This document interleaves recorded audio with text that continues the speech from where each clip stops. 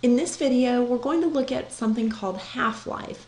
So when we have radioactive isotopes, what happens is that they decay into other isotopes. So the half-life is the amount of time that it takes for half of your sample of that radioactive isotope to decay into a different isotope. So if it undergoes alpha decay or beta decay, and it becomes another element like some of the reactions that we looked at. But remember that those atoms don't disappear, they just become something else, a different substance. They change their identity.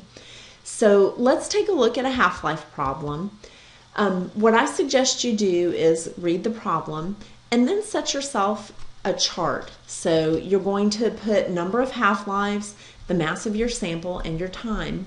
Now in this problem, it's telling us that we have 12.5 grams of the original isotope left from our original 100-gram sample after 5 hours. So it's asking us how long the half-life is. So that may be a little different than problems that you've done maybe in your math class. So let's take a look at that.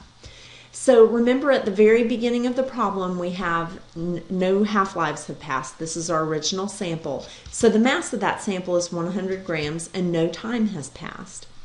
After the first half-life, we know that half of the sample has decayed. So there are still 50 grams left that are the original isotope.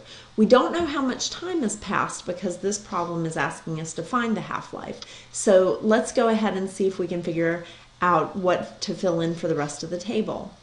After another half-life, again, half of the sample will have decayed. So half of what you had after the first half-life will be the mass that's left. So 50 grams will become 25 grams.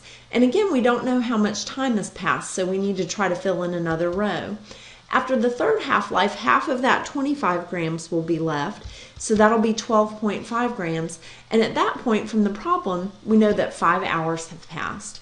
So if we want to know how to figure out what the half-life is, we need to do a little math here. So we're trying to figure out the time per half-life. So we know that we've had 5 hours of time, and we can divide that by the number of half-lives. And so we know that there are 5 hours per 3 half-lives. So there's actually, if you punch this into your calculator, you would get 1.67, and that would be hours per half-life. And so you could actually fill that in. That would be 1.67, and then this would be 3.33 for the time that passed, and then again the 5 hours would work. So that's one type of problem that you could see from this. Let's look at another one. This will probably look a little bit more familiar to you. So we've got a sample of selenium with a mass number of 72 that has a half-life of 8.4 days. How much of a 450 gram sample of selenium-72 will remain after 42 days? So again, I'm going to encourage you to set up a table, and you can see number of half-lives, mass of sample, and time. So at the very beginning, no half-lives have passed. We're starting with 450 grams, and no time has passed.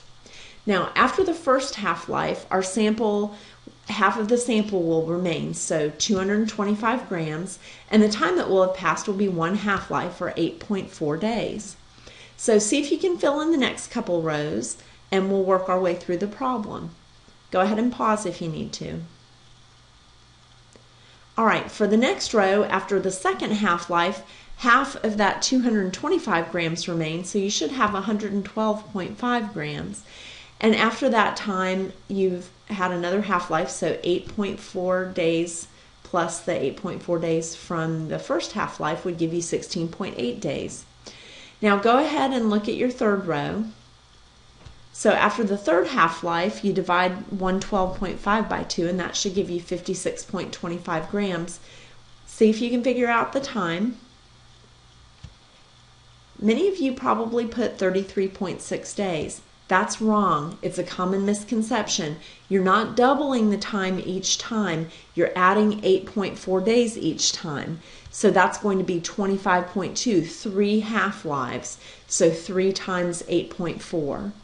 All right, so just wanted to point that out. Now for the fourth half-life, again 56.25, the mass that remains divided by 2. So we'll just give that a rounded 28.13 grams.